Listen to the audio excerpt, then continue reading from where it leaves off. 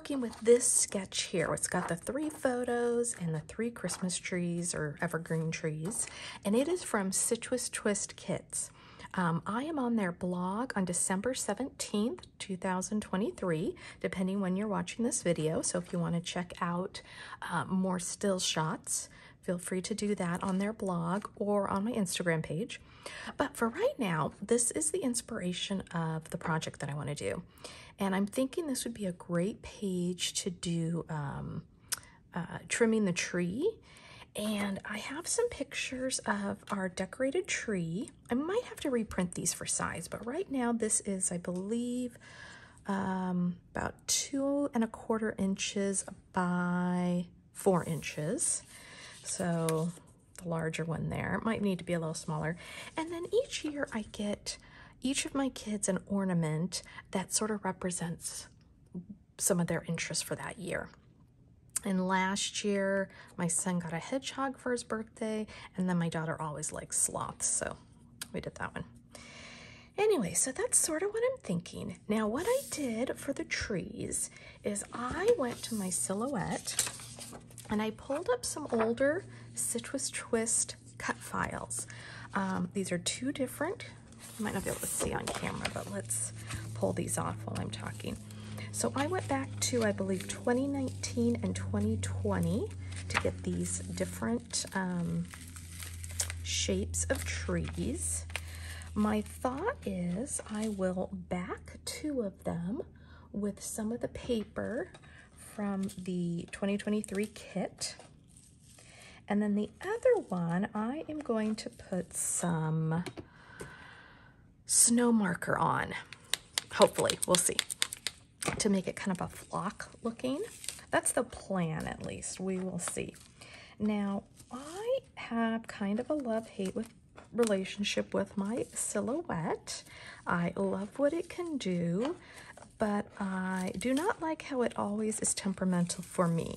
I am sure it is user error, and I am putting too much blame on the machine, but it does bug me sometimes. So, what you saw me doing there was I was actually pulling, instead of pulling the cut file up, and sometimes it can rip, I learned somewhere along the road to try to pull the mat up, and I sometimes do get a better release. So what I am gonna do, I'm gonna either speed this up and cut some of it just so you don't have to watch me pull all this out. But I need to be careful because this is a very delicate cut file and I do not want to rip. In fact, I'm already starting to. So I want to be very slow and methodical about this. And I will put you on fast forward and narrate any tips that I have while I'm doing it. So you may have figured out before I did that that last attempt at cutting those trees was not going to work.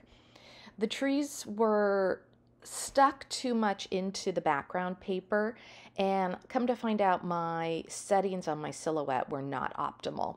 I needed to increase my blade depth, slow down my speed, and that was going to give me a better cut. So now you can see that I actually have 3 trees cut. 2 are the same design while 1 is slightly different. I am going to now back 2 of the larger cut files in just a very neutral color from the Oh What Fun kit from Citrus Twist. I'm using a fine tip point on a glue bottle to just put dots of glue around the larger portions of this cut file and then adhere it to a large piece of paper from the kit. I put an acrylic block on top of it so it can help adhere the cut file down to the paper before I cut it. And then I'm just repeating this with the other cut file and paper that I want to use for a backing. Now, what I'm going to do is, while these are still somewhat wet, while the glue is still somewhat wet, I am going to cut them out. Now, it's probably hard to see in this video, but my scissors are slightly angled, so I am underneath the white portion of the cut file. And this allows me to cut just slightly underneath so I don't have black paper coming to the very, very edge of the cut file, which you might be able to see in the final project.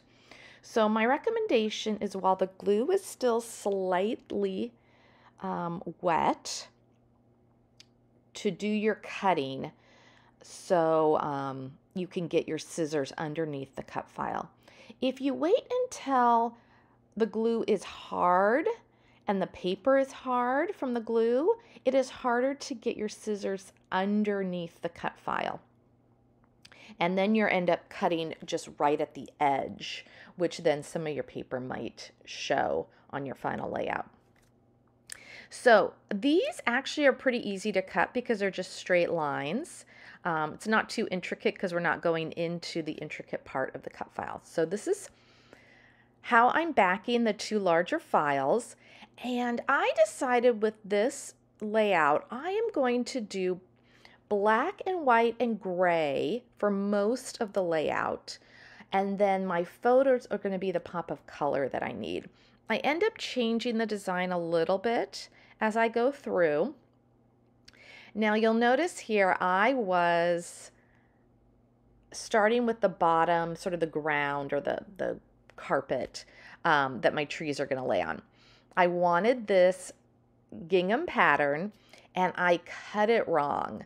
I didn't measure it correctly and needed to piece two pieces together.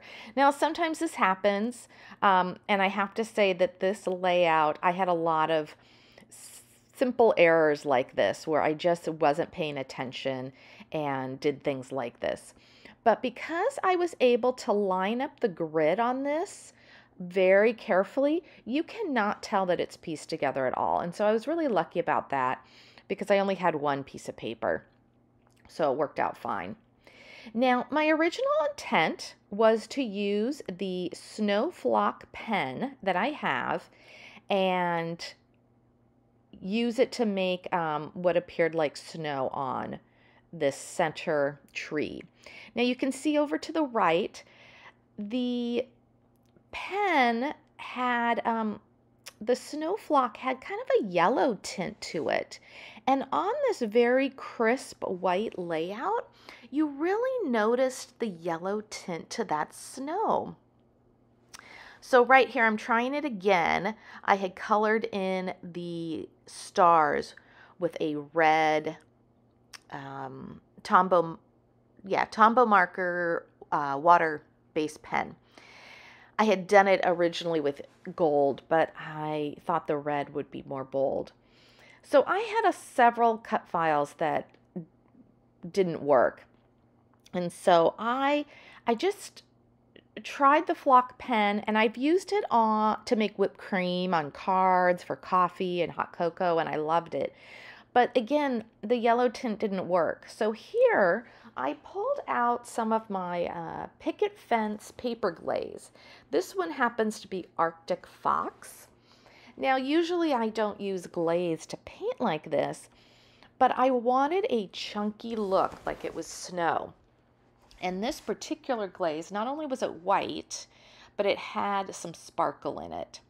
So I do, by just using a thin paintbrush, I am just dabbing this glaze onto the thicker portions of this cut file. And I do get a very chunky and sparkly look, and it's exactly what I wanted for this page.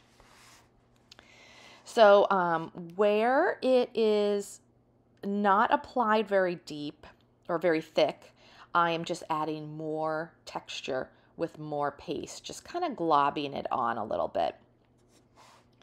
And then if it's too much, then I'll just spread it out a little bit.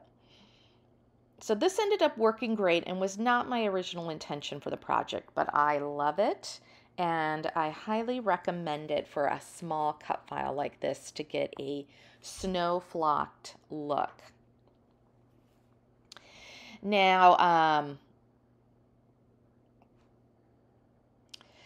so now I have finished filling in these stars with the red marker, And now I need a title on my page.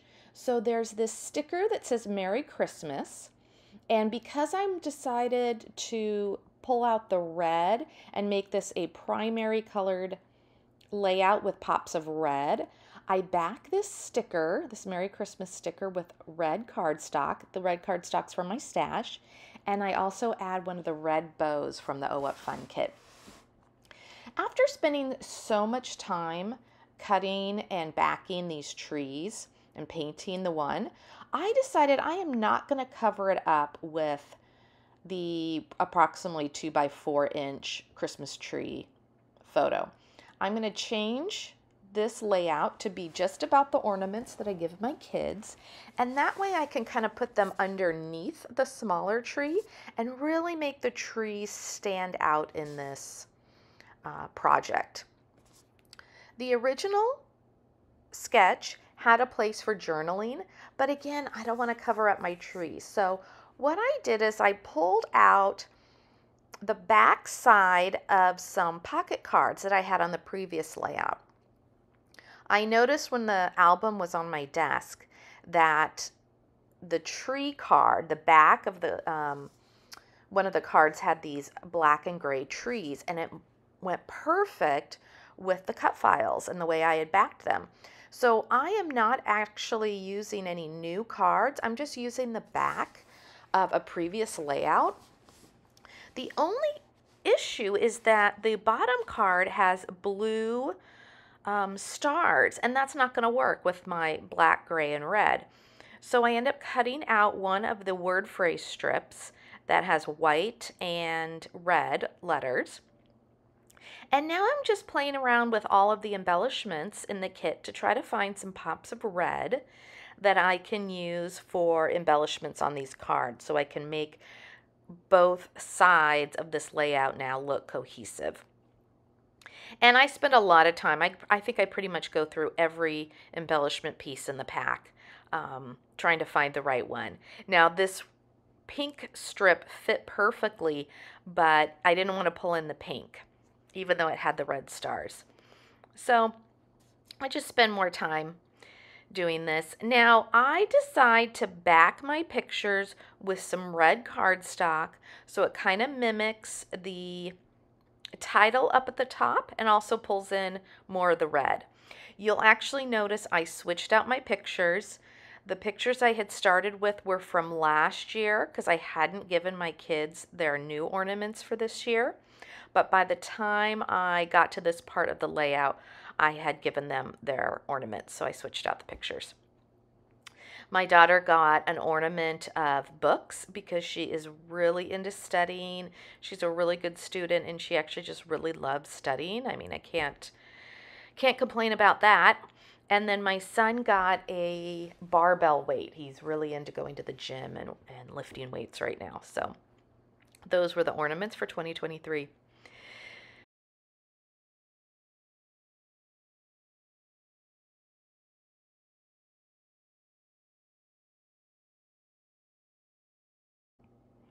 So I was putting some very, very small foam squares on the back of my flocked tree. And this is just to give it some dimension. You know, it is white on white, and so it blends into the background a little bit. And by giving it a little bit of dimension, it gives a little bit of shadow, and so it looks more prominent on the page. And after all the work I did on it, I want it to be as prominent as I can make it, so that worked out good. I am now putting just the finishing touches on this project. This right side of the page is pretty much done. In fact, actually it is done.